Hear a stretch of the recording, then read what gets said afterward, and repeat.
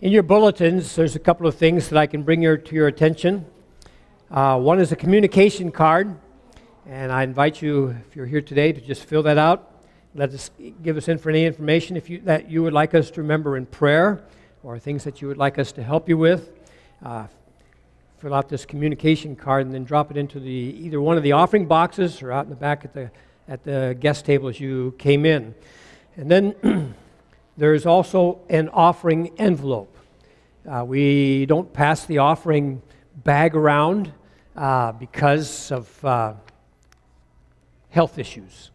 So there's an offering envelope. Again, there's an offering box at each of the doors and also one in the hallway out there, and would encourage you to participate in helping out the ministries of this church, but more than that, in just giving out of generosity. And I can see that we're on the Christmas holiday. Isn't that right? Yeah, loving the Christmas holiday. And a lot of people are taking off. But I'm very glad that you're here. Now, a reminder, there will be no Sunday school next Sunday. And there's the thing I want to remind you about, the reason there's no Sunday school next Sunday is we just don't have enough teachers. If you'd like to volunteer and help with that, please speak to Allie or Nick, and they will get you plugged in. Also, we're starting again to have our after-service snacks.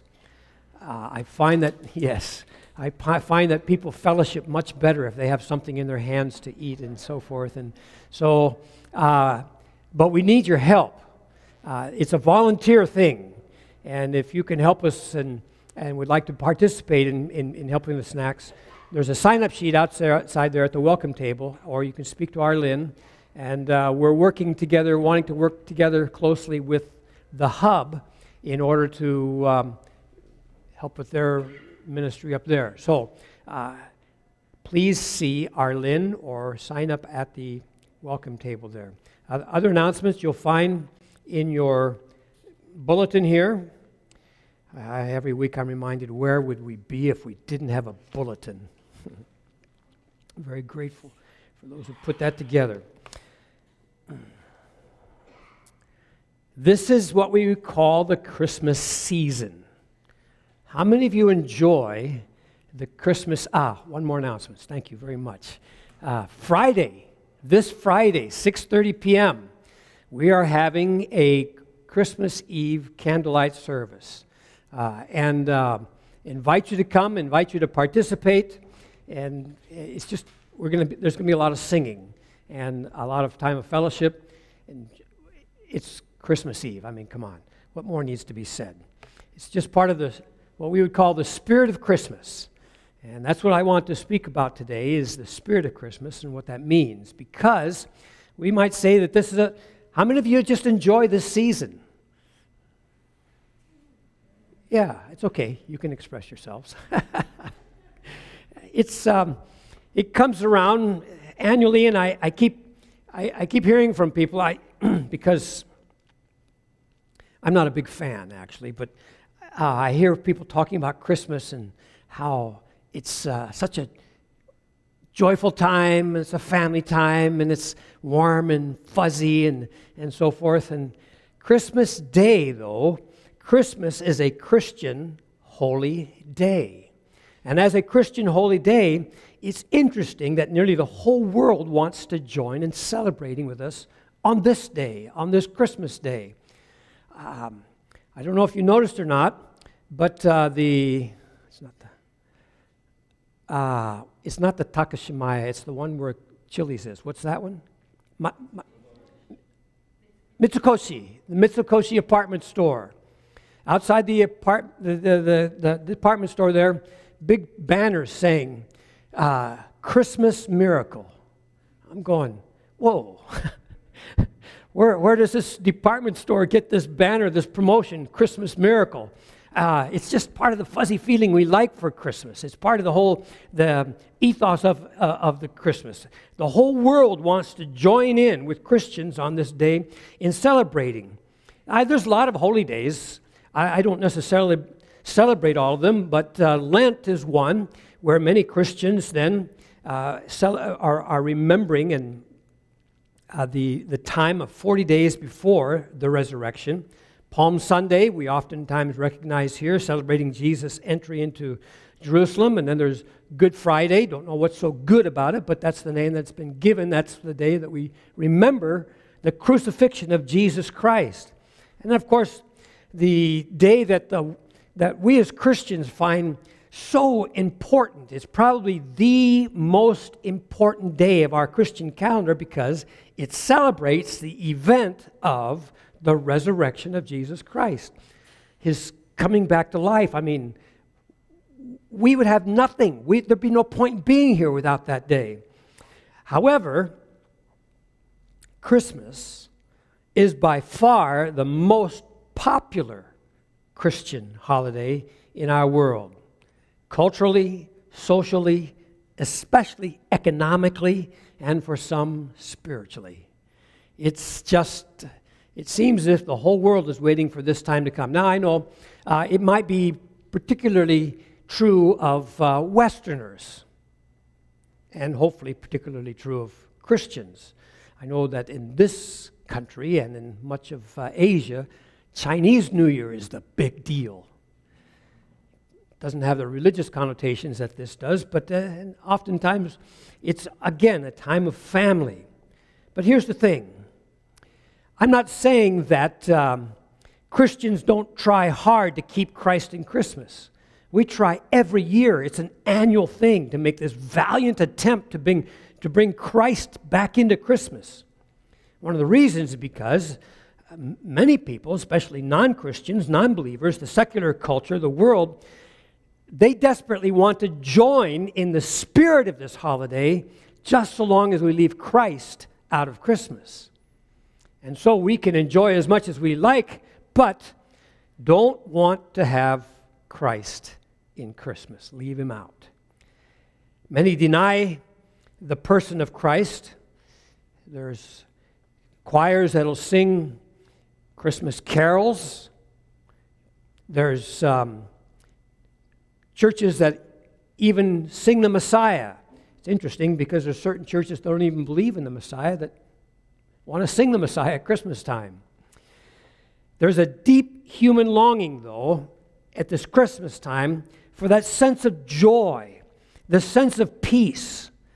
I would say even the silent night. It's a time when we want the clamor of this life to just settle down a bit. It's all a part of this spirit of Christmas. Well, a pastor named Tim Keller put it like this. Every editorial page as Christmas comes up, every advertisement, every Christmas movie will do their very best to extract the spirit of Christmas or the principles of Christmas away from the person of Christmas. They'll do their very best without direct reference to Christ or talking about His person and His claims. They'll try to attract the principles of love and compassion and of unity and of justice. But we're not going to mention Jesus, the Christ. The thing is, within humanity, there's just these human longings for these things that we would consider the spirit of Christmas. There's stories about how in the battles of war, there's a pause and a quietness because of the Christmas season. These longings for the spirit of Christmas, though, they're doomed to failure because the spirit of Christmas cannot be removed from the person of Christmas. And that's the point. We cannot have the spirit of Christmas without the person, without Jesus Christ. He's the founder of our faith. It's His birth. It's the only reason for this true spirit of Christmas. Let me say that again. That's the only reason for the true spirit of Christmas. No Jesus, no Christmas. And people would say, and have said, well, that's a very bold claim to exclusiveness, isn't it? And people point their fingers at you Christians and us Christians and say, oh, you're being exclusive. You're saying that you are the only ones. No, I'm just simply saying it's not possible to have Christmas without the Christ. The world strives and yearns and pines and desires for peace and joy. Yet, how successful have we been? How well are we doing at finding the peace and joy that everyone so longs for? How well are we doing at slowing down the pace of life to enjoy it? It's something that we humans are failing at, if we'll admit it. Now, I'd like to look at a portion of the Christmas story in Luke chapter 2 before we get into the meat of the sermon today. Luke chapter 2, verses 25 to 35. And in this passage of Scripture, Jesus' parents take young Jesus, baby Jesus, to the temple. We're told that when they come to the temple, they're coming there because of the Old Testament heritage that they have, the law. And in the law, according to this custom, they're supposed to then present the firstborn. When they take Jesus there, a man sees them coming. I find this very interesting. The Scriptures tell us there's a man named Simeon. He's righteous and devout. Why is he in the temple, though? He's waiting for the consolation of Israel. The word consolation means comfort. And I'll be honest, comfort is one of my favorite words. I love the word comfort. I like to wear certain clothes because they're comfortable. I like the certain temperature because it brings comfort. There's comfort foods. This word comfort is definitely a spiritual word because here he is, righteous and devout, awaiting for the consolation, the comfort of Israel. Why is he waiting there? Because Simeon has been given a promise. We're told that the Holy Spirit has promised him that he would not see death before he had seen the Lord's Christ, the Lord's Messiah. What an amazing promise that is. Here he is way up in age, and yet faithfully he goes to the temple in anticipation and with a certainty that he will receive this promise because God gave it to him. And there he meets the Christ. And he says about the Christ, "Sovereign Lord, as you have promised, you may now dismiss your servant in peace, for mine eyes have seen your salvation." I very much need a sense of reality. And I so love this story about Simeon, who's been given this promise that he's going to see his salvation, and he holds him in his arms. And he says, now that I've experienced this, you can take me. You can dismiss me. You're a servant. And then Simeon turns to Jesus' parents, Joseph and Mary, and he particularly addresses his mother. He says to Mary, his mother, "Behold, this child is appointed for the fall and rising of many in Israel, and for a sign that is opposed, and a sword will pierce through your own soul also, so that thoughts from many hearts may be revealed." Excuse me just a minute.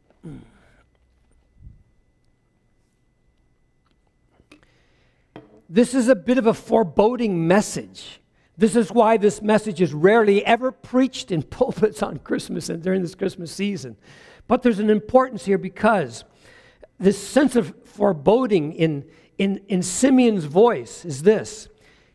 There's a promise of division. Jesus is going to divide the nation in two.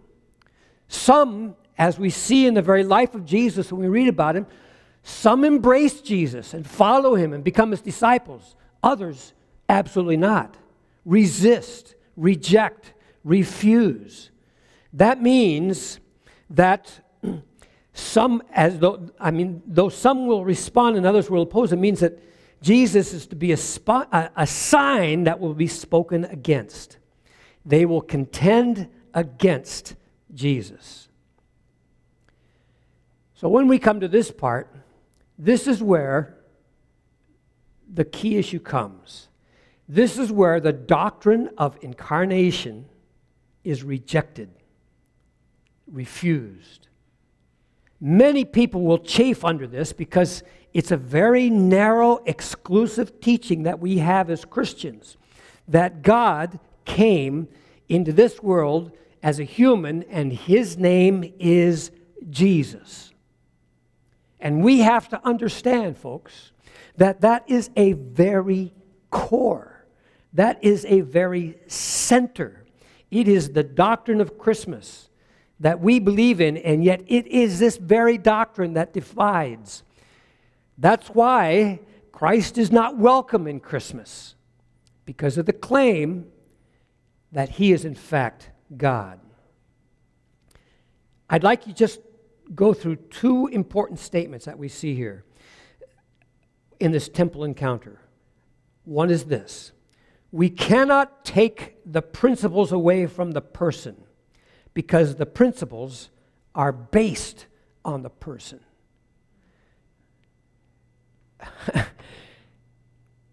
He's the Prince of Peace. You can't have peace without the Prince of Peace. He is joy. There's not to be joy until we had our sinfulness taken care of. We can't take these principles then of the person and separate them from the person. And the second thing we see here that Simeon tells us is that the thoughts of your heart are revealed. Here's when we come face to face with the incarnation of God in Jesus Christ. We need to look at our heart, because this is the doctrine of Christmas. And it will reveal those thoughts and motives of our heart. Things that we may not want to be revealed.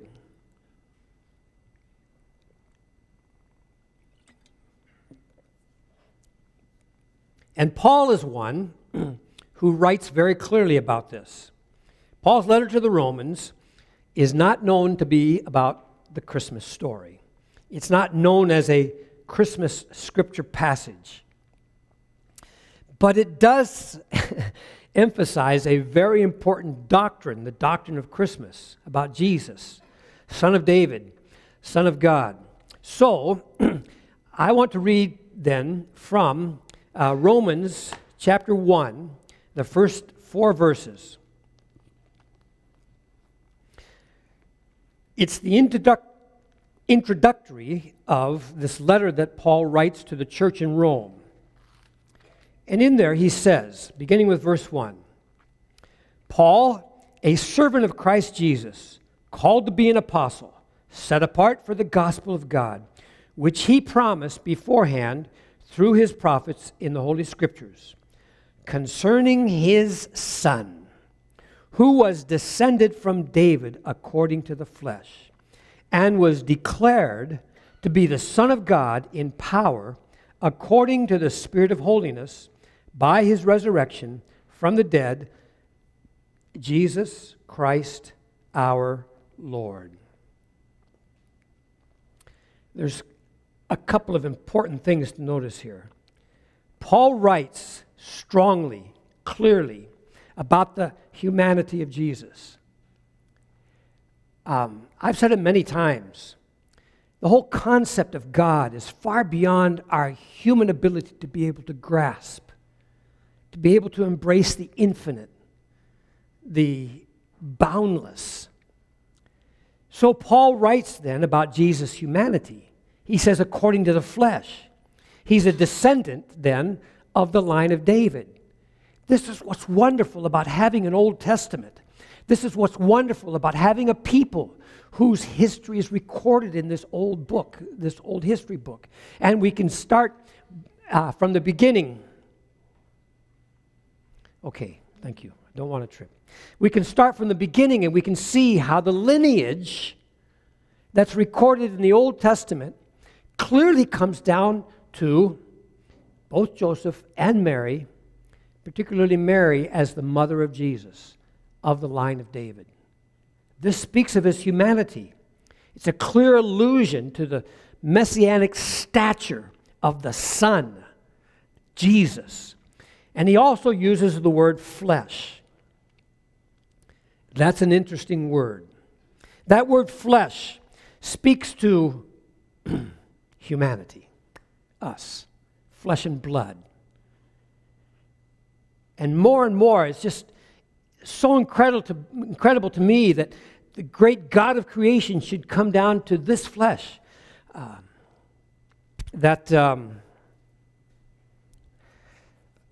What's that? This happens in my old age. These words just fly out of... Anyway, forget it, I'm just going to move on. With this word flesh, it emphasizes the transitory, the weak, the frail nature of that existence. According to the flesh, Paul uses that 21 times. It denotes then being or living according to what? Merely human in this world. He goes on to say, not only is Jesus' humanity according to the flesh, but he says now, according to the Spirit of holiness. According to the Spirit of holiness, this Jesus is declared to be the Son of God. And so we have something incredible. Within this humanity, we have the fullness of God. It's God and human together, not in separate parts, completely and perfectly united. He's declared to be the Son of God, and it's that resurrection, Jesus coming back from the dead, Jesus conquering death, Jesus overcoming the curse, that sets him apart and authenticates his claim to deity. C.S. Lewis, you may know him or heard of him, a very famous apologetic writer. He puts out a book called Mere Christianity, and he writes this. It helps us to think properly about this claim here. A man who was merely a man and said the sort of things Jesus said would not be a great moral teacher. He would either be a lunatic on a level with a man who says, "Hello, my name is poached egg," or else he would be the devil of hell. You must make your choice. All of us must make our choice. Either this man was and is the Son of God, or he is a madman or something worse. You can't just say Jesus is a nice guy.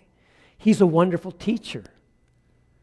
He's either the Son of God, he's either God the Son, or he's an idiot, a fraud of the worst kind, and even to go as far as to say such a fraud would be similar to the devil of hell. And Paul makes this bold declaration that this Son of God is none other than, and he says it, Jesus Christ our Lord. So, quickly now, why is this incarnation so important? What's the big deal about it? Why is it so essential? Why is it that it cannot be divorced from this season that we call Christmas?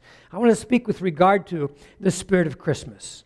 And in the spirit of Christmas, I'd like us to understand what our place is. What our place is. The spirit of Christmas is knowing my place. And here it is. There's the essence of sin. What is it we're talking about when we speak about the essence of sin? Some would say sin is disobeying mom and dad. And I would totally agree. But that's not what sin really is. Some would say, well, if you speed and you go too fast, you break the law, that's a sin. Actually, what it is, it's the result of sin. It's sin's result. Because when we look at it, the heart and crux and essence of sin is when humans then take God's place. We become God. And here's the thing. We did not create ourselves.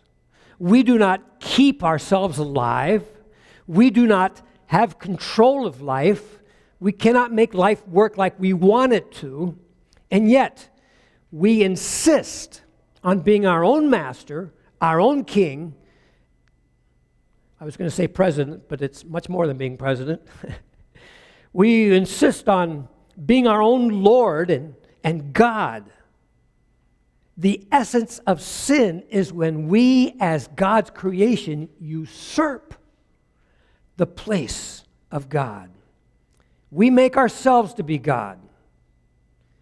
It may be difficult to admit it, but when we stop and think about it, what we're saying is, ain't nobody telling me what to do. I'm going to do what I think I should do. I'm in control of my life. I think it's easier to say when you're younger than when you're older. When you get older, things happen to your body you just don't have anything to say about. And you realize you're less God than you think. So then, what is then, if that's the essence of sin, what is the essence of salvation? What is God's response? Now, the typical response of a king to someone who has usurped the king's position is to strike him down, get rid of them. They're finished. It's over. But the response of God is this. It's not of opposition. Amazingly so. What does he do? Incredibly. He takes our place. He takes our place. We insist on taking God's place and being God, but God says, no, let me take your place. Let me step in there. But if we would consider for a moment what it means to consider what we think of life, leaving, just for a moment, if we can do it, leave God out of the picture. Just pretend there is no God. And look at our deepest, innermost thoughts. And there would be a conviction. There would be a conviction that we're not living life as we should be. Would you agree with me that most people would agree they're not a perfect person? You don't need God to tell you you're not a perfect person. There's just something about within our nature that tells us and reminds us, maybe repeatedly, we're not what we should be. We're not living life the way we should. Now, this happens quite often. Oh, we'll point at somebody else. We'll look at them and see what they're doing. Oh, I don't do that.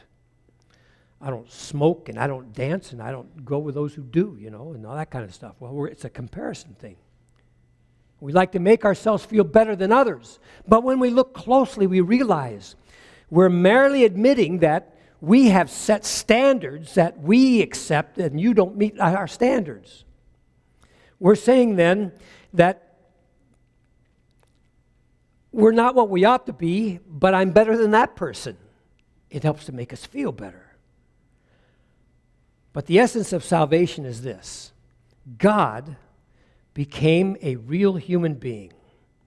God descends. God takes on our humanity. God lives the life we know we should. God dies the death that we deserve, that we owe. God took on a total human nature. Taking on this total human nature, he was frail, he was weak, he was hungry, he was tired. And we learn from Jesus that he did not rely on his own divine power. He trusted in his Father. He relied completely on the indwelling Spirit in complete dependence upon his Father. Jesus is to us the perfect example, the perfect illustration, the perfect person of how to live the life that we can't live because we simply are broken. Jesus, we're more than that, has human feelings. But consider this about the fact, and this really struck me in thinking about having human feelings. We're told that there's no temptation that's taken us but what Jesus hasn't experienced first. But think about this for a moment.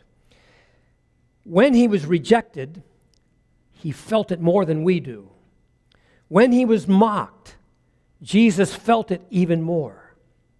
When God turned his back on Jesus, he felt it even more than we would ever feel it. Why? Because he was not inhuman. He was perfectly human.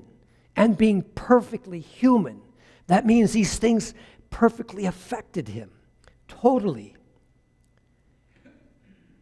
Jesus is the reason why we have this hope.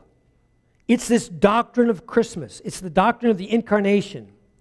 Because only Jesus is fully human and fully God, and he comes and says, let me take your place. Let me live life through you. He came to live the life that we owe, that we should, to take our place, to be our representative, to be our substitute, to be fully and truly and completely human. And here's the thing. If Jesus is not at the same time fully God, he could not have endured all the human punishment and all the judgment that he took upon himself. If Jesus was not fully God, then the value of his death and dying would not be sufficient if he's not God, because he would not be infinite. His blood would not be sufficient. God cannot be limited because he's God. And it's his blood that has purchased us. If he was not God, he could not be perfectly human. And thus he couldn't be our perfect salvation. That's why it's so important we understand that the doctrine of Christmas is the doctrine of the incarnation of God becoming human and dwelling amongst us. So the other side of the picture is not just knowing my place, that I've taken God's place, but also knowing God's place. What is God's place? Consider this. John 14:6. Maybe you've memorized it. Maybe you know it. It's one of those verses that I believe every Christian should know. And Jesus says this, I am the way and the truth and the life. No one comes to the Father except through me. Jesus is the gospel. Jesus is the good news. Essentially, Christianity is not just about Jesus. It's not simply as the way to God. It's not simply concerning Jesus. It's that Jesus is the only way. Think about it like this. And I know that there may be that this kind of talk even causes people to squirm a bit just because, wow, you're being rather strident there, Pastor. Listen, every other religion has a founder. And every other religion, the founder points the way and says, here, this is the way to go. Here, these are the things to do. Every other religion points this way or that way. Every other religion is about us trying to reach up to where God is. But the founders of these religions, they never say, I am the way. Jesus is the one who says, I am the way. I am the truth. So believing Jesus means it's the only way to knowing him. Being a disciple of the person Jesus then is having a relationship with him, having a relationship with a living person. It's knowing a person, it's loving a person, it's serving a person, it's obeying a person, the person of God in Jesus Christ. So this season, when we think of Christmas, let's think about the doctrine of Christmas. Let's think about the essence of Christmas. It's that God became human as a tiny baby, and he lived a life before us that we cannot live, but yet he shows us how to live. As a result of that, because of the doctrine of Christmas, we Christians make some absolute claims. Now, I would agree that it's possible for us to be very obnoxious, very rude, very prideful. But we need to understand that it's a matter of humility when we make these claims. It's not a matter of trying to prove anything about God. It's a matter of saying there is clearly a rational basis, clearly reasonable basis for the absolute claims that Christmas and Christ cannot be separated. Yet the whole world wants to enjoy the peace and happiness of Christmas, leaving Christ out. Can't be done. Can't be done. What's our response? Our response is this. We need to admit, we need to look in the mirror and say, you know, Dave, you've made yourself out to be God. We need to admit that we have put ourselves firmly in the place where God should be. I'm in charge. I'll rule. I'll make the decisions. Our response needs to be to go beyond that admission, to acknowledge, to embrace that God has put himself in our place, in your place. God himself has come as Jesus, entered into our humanity. What do we need to do? To accept him, to give in, to submit, to yield ourselves to Jesus as Lord. This is where the joy comes in, because in accepting him and giving in and submitting, in comes the joy that we so long for. In comes the peace from the Prince of Peace. In comes someone who listens and who understands. In comes someone who becomes a loving Lord, a loving Master. We also need to ask ourselves the question, do we see then that this guy Jesus is dangerous? That he's a threat? That he's a fake? That he's a fraud? You see, there's no in between. There's no comfortable middle ground here. There's only an acknowledging Jesus is who he says he is, or there's a rejection, a denial. No middle ground. One cannot have the spirit of Christmas without knowing and yielding to the Christ of Christmas. So this Christmas, there's a special gift that all can have. I want to close by reading a lengthy passage of Scripture, which it was just so exhilarating to read it. Yes, it's the greatest gift. Again, written by that great writer and theologian, the Apostle Paul. Romans chapter 8. What then shall we say to these things? Good question. What are we going to do now? If God is for us, who can be against us? He who did not spare his own son, but what gave him up for us all, how will he not also with him graciously give us all things? And there's another verse. I just want to make a side note here. Also written by Paul.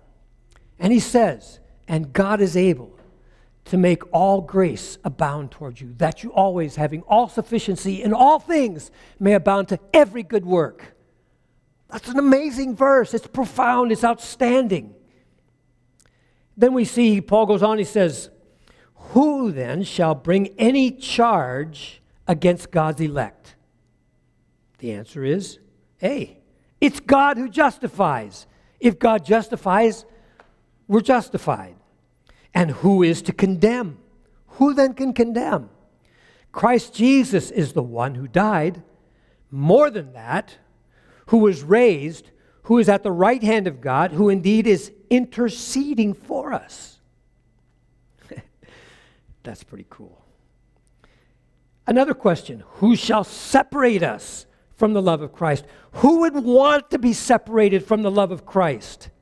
Shall tribulation or distress or persecution, or famine, or nakedness, or danger, or sword? None of these things. Down in verse 37, he says, no, in all these things we are more than conquerors through him who loved us. For I am sure, there's that conviction, there's that certainty, there's that grasping this.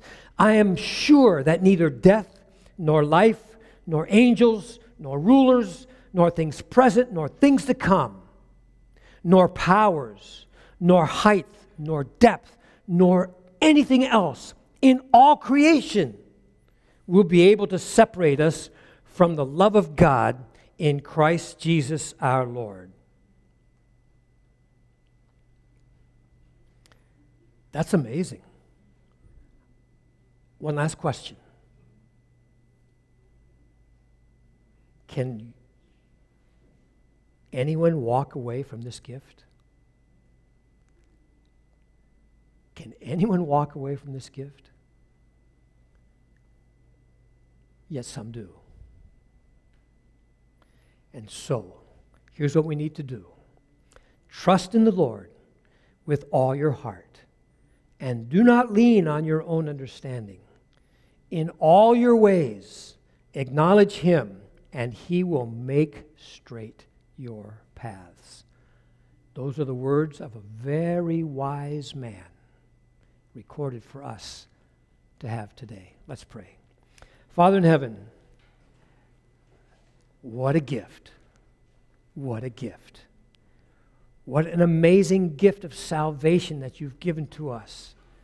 And it's not like you stand out there and give it to us. But no, you come to us.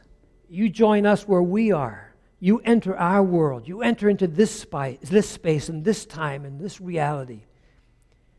And it's your Holy Spirit, which you have imparted to us, to live in us. You even tell us that these bodies are the temple of the Spirit of God. How profound. How amazing. And how could we ever turn from that? Oh God, let this be a special season as we embrace the truth, the doctrine of Christmas, and that God has come to dwell amongst us. We praise your name. It's in your name we pray. Amen. Let's stand and sing.